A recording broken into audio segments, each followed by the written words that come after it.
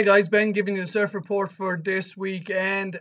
Looks like a big swell on Saturday with quite windy and blowy. Sunday looks a bit more organised and clean. So between the two, I'd definitely be looking at the Sunday. Apologies. But let's go into it in a little bit more detail. Saturday is 16 foot with a 12-second period, which is obviously quite big. However, it is coming from the northwest, so a certain amount of that isn't going to get in.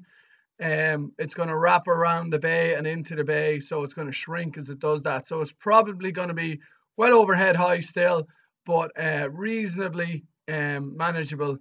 However, the big issue is the wind. It's northwesterly with 25-mile-an-hour gusts of up to 35. So quite strong, which is going to make it kind of messy, disorganized waves on the beach. Walls of white water. Depends how strong that wind is. It might not be manageable. Also, very big tides, so it's going to be on the rocks by 2:30 on Saturday. So you got to get out in the morning if you're going to get out. Again, if it was me, I'd probably stall till Sunday.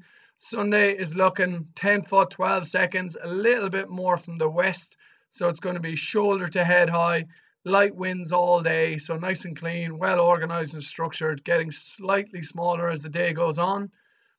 But again, that big tide is going to make a difference. So it's going to be on the rocks by 3:30.